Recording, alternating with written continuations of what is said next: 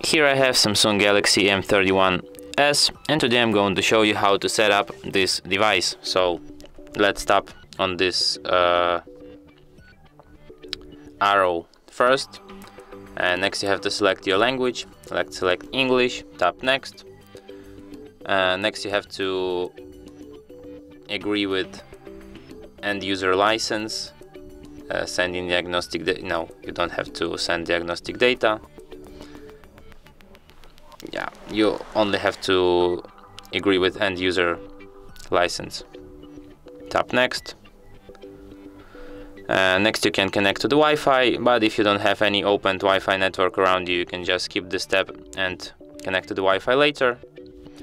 Next you can copy data and apps from your previous device, but if you don't want to do that, or you just don't have any previous device, you can skip this step and do this later in settings.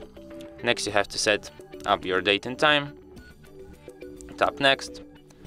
Next you have to set up your Google services. If you want, you can leave them. If you don't want them, you can just disable them, but in any case you will have to agree with Google's terms of service and privacy policy.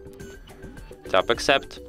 Next you have an option to set up your lock screen, and this could be face recognition, fingerprint, pattern, PIN, password, but you can also set up all these methods later in settings and just skip this step for now. Next you have to select if you want to get recommended apps, or if you don't want to get them. Tap next.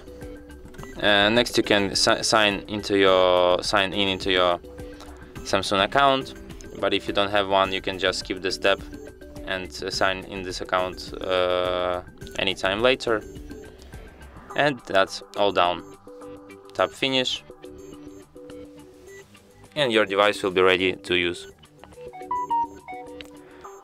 And that's it.